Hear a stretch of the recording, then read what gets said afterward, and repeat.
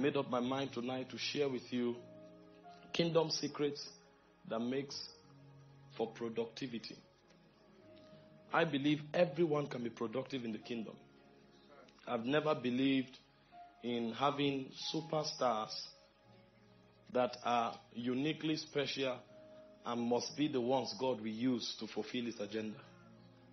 I've always believed God can use anyone to do anything at any time in any place if you be yielded to the Lord. And I know that by experience, because if God were looking for superstars, impeccable people, I won't be here. There was a time in my life I wrote myself off. If I was the judge over myself and I told myself, you are not qualified. But God still didn't give up on me. And today I'm here preaching the gospel. So I believe God can use anybody. And I believe everyone seated here tonight is a minister of the last day. Amen. In 2 Corinthians 5:19, it said, to wit God was with Christ, reconciling the world to himself, not imputing their trespasses against them, but he gave to every one of them that was reconciled the word of reconciliation. So we have all been given the mandate to reconcile men back to God. So every believer in the New Testament context is a minister of reconciliation. Praise God. There are some he has selected to be in the fivefold, but everyone is a minister of reconciliation. And that's why I was so blessed by the charge you gave last night. In fact, I told my people to make sure it's premiered separately. So tomorrow they are premiering that charge. Everybody needs to hear it. It's a migration from the voice of one to the cry of the army. What a message. Everybody will do this work. And every one of you who will listen tonight, my prayer is that you'll be charged up, you'll be encouraged, and faith will rise up in you to do the work of God in the last day. Hallelujah. So you may be seated. God bless you. So tonight I want to show you 3 forces that makes for productivity in the kingdom. 3 forces that makes for productivity. I was sharing with my people in the course of the retreat, and I told them there are 5 programs that characterizes the activity of the last days. The first program is the great falling away. The Bible said the love of many shall wax cold because iniquity shall abound. Matthew 24 verse 12. The love of many shall wax cold. Not a few, many. In 2 Thessalonians chapter 2 from verse 1 to 3, and in verse 3 in particular, it reiterated it. It said the Son of Man will not come except as many fall away. So that's one of the things happening. And that's why you see many people are becoming godless in our generation. It is a force and a program in the spirit realm affecting territories across the nation. And God has also sent ministers to go into the world to disciple all nations. So while the great falling away is happening, the great commission is also happening. Because that's the second activity, that God is raising men. And I'm so happy that the name of the center is Kingdom Ambassador Center. Because that's the mindset. We are all here as ambassadors of the kingdom. And we are on a great commission. And the commission is to disciple all nations. If you study that scripture in Matthew 28 verse 18, when he said, go into all the world and disciple all nations. The word there for nations is the word ethnos. It means all race, ethnic group, sphere of influence. They must be won and discipled.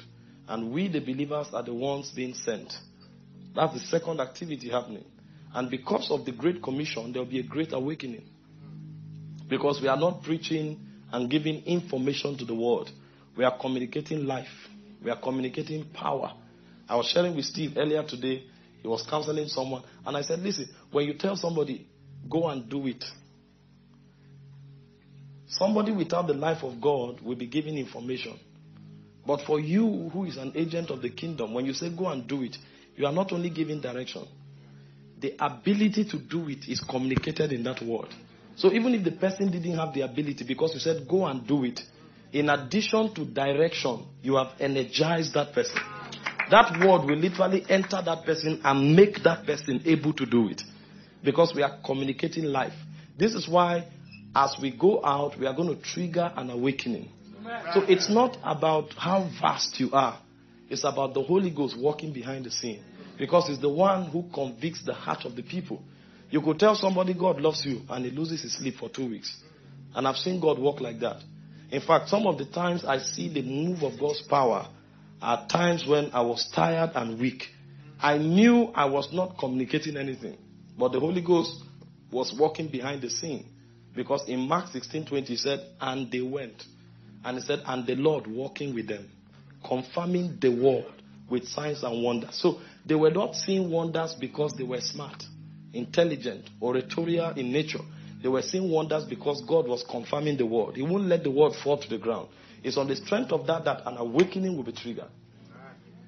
And after that comes the great tribulation because of the persecution. In Matthew 24 verse 21, Jesus said there will be so much persecution as has never been before, neither will there be in the days to come. So there is a great persecution coming. Because when the devil discovers that his purpose is failing, he will come with great warfare and affliction. And he will begin with the saints. And that's why Revelation 13, the Bible tells us, those who were clothed with white robes, he said they are the ones who came out of the persecution, out of the tribulation. So there's a great tribulation coming, after which there is the great judgment, the white throne judgment. Revelations 20, from verse 11 to verse 15, he said a white throne appeared. And he said men of all races ran because they couldn't stand before it. And he said books were opened. Another book was opened, which is the book of life. And he told us two things happened. In verse 13 and 14, he said the first book was the book of works. People were judged according to their works. And then he also told us in verse 15 that the book of life was open. And he said if your name is not found written in the book of life, he said you are cast into the lake of fire. So anybody who does not receive Jesus will not have eternal life. And if you don't have eternal life, you will not be in the record and you'll be cast into the lake of fire. But for those of us who have Jesus, when we approach the white throne, God will look upon us on the strength of the works of Christ. So we will pass through on the merit of Jesus, not our merit. Because the Bible said in 1 John 5:11, he said this is the record, that God has given you eternal life. And he said the life is in the Son. He said whoever had the Son had life, and whoever had not the Son had not life. He said these things have I written unto you that believe on the name of the Son of God, that you may know that you have eternal life. So we have eternal life because we have the Son. And we have the Son because we believe on the name of the Son. Because we have eternal life, the record captures that we are people of life. This is why we will not be judged before the white throne. Because the white throne is a judgment of condemnation. But for those of us who are in Christ, Christ was already condemned on the cross. So we are no longer going to be condemned. Because of Christ's judgment, we will escape. Are you seeing that? In John chapter 5, verse 24 to 26, he said, he said, very verily I say unto you, that he that believeth on him that sent me, he said, he has eternal life, and shall not come into judgment. He said, but he has passed from death to life. So he will not be judged. He has been judged already. Because when Christ was judged, we were crucified with him. So we have already been judged. But that's not where it ends. After we are judged in Christ and considered just, and we pass through the white throne, then the judgment seat of Christ will appear. Because in 2 Corinthians 5:10, he said, we shall all appear before the judgment seat of Christ. That's what he called the books of works. So God will find out the heart with which you served him while you were on earth. Was it with a perfect heart? And when your heart is correct, he will find out the extent to which you served him. So the guy who won 1 soul cannot receive what the guy who won 100 souls will receive. That's where we will be separated into cadres. Because in eternity will not be the same. Some will be governors. The Bible says they that overcome, he shall give to have power over the nations. So while some are citizens of the nation, some will have power over the nations. You know, when Jesus was giving the parable, he said the guy who was faithful with 5 talents, he said, go and have authority over 5 nations. So in the world to come, there will be those who have rule over nations, while others are struggling to be citizens. Man, I can't be hustling with citizenship on earth and still go to eternity. My God, I want to be a ruler in that realm. Ruler over nations. But for you to achieve that level of stature in the world to come, then you must live your life here laboring. This is why we are doing what we are doing. Training ourselves empowering ourselves, giving ourselves the opportunity to serve and to labor. When you labor, you are not laboring for Randolph. You are laboring for your status in eternity. Because the Bible said in 1 Corinthians 4:5, it said, judge nothing before its time. It said, wait until Christ appears. He will unveil the hidden things of the heart. He said, then he shall judge all men, and we will have praise of him. So when you win souls, when you open up, platforms where people come to worship God, he will honor you, celebrate you for doing that. But that's not your reward. Your reward awaits you in eternity.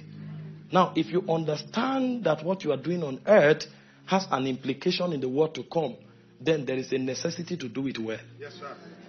It is to help you do it well that I will teach tonight. That's what I'm trying to say. And for you to do it well, there are three forces. There are three forces that will make you do it well. And those forces are, number one, knowledge. Number two, power. And number three, love. If you don't have these three forces, you can't do the kingdom work well. You will not be productive, you will not be effective, and you will not be rewarded.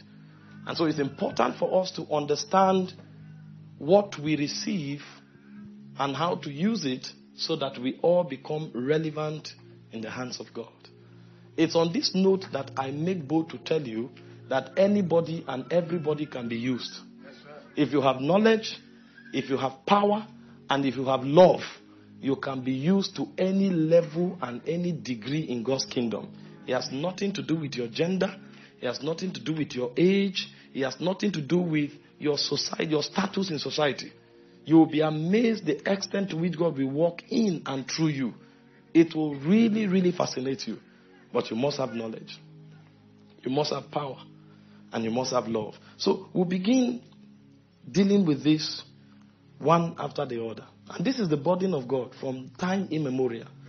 When God created man in Genesis 1:28, the Bible said, and he blessed him. And he said, be fruitful. He said, multiply. He said, replenish. Subdue the earth. Have dominion. God wants every one of us to dominate this realm. But there are keys to make it happen. And God has not changed his mind. So I have made up my mind to be fruitful, to multiply, to replenish, to subdue, and to have dominion. And I am hoping that everybody listening to me here tonight will also want to be fruitful. Yes, multiply, replenish, subdue, have dominion. So three things it takes. Number one is knowledge.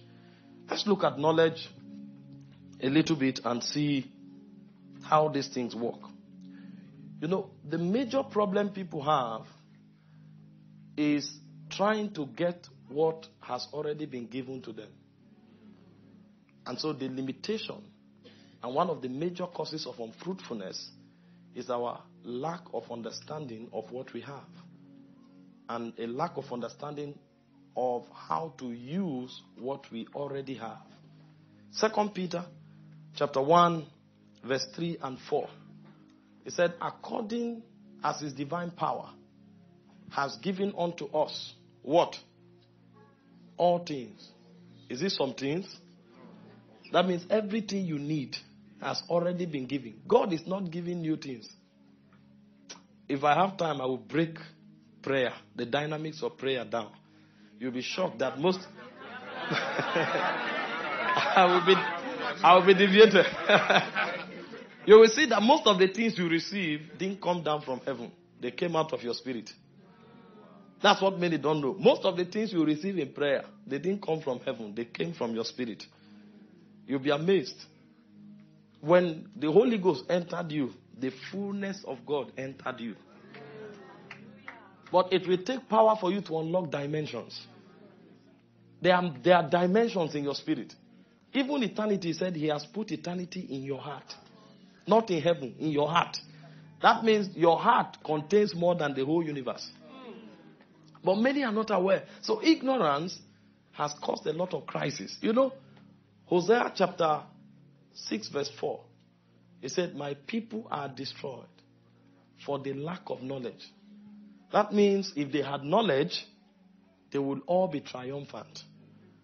And so we need to understand the kind of knowledge that brings victory. And that's what Peter was talking about here. According as his divine power. He said he has given unto us all things that pertains to life and godliness. He said, but there's a condition. Through the knowledge of him that called you to glory and virtue. So you are supposed to function in glory and in virtue. Glory is the fullness of God. Virtue is the expression of his fullness. That is where you were designed to operate. But for you to operate there, the key is knowledge. He has given us all things that pertain to life and godliness through the knowledge of him that has called us to glory. So we were called to walk in glory. I will not walk in anything less than glory. See, this is why it's not good to be good enough. It is good to be God enough. Your manifestation should be equivalent to God. That's what God has in mind.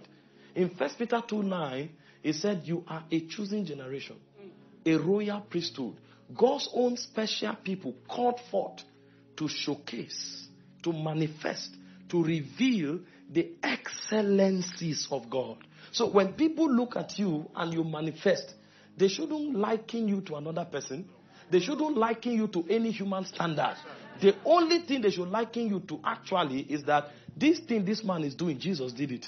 That's why when they saw the Christians in Antioch, they called them Christians. Everything they were doing was exactly as Christ was doing it. They were operating at the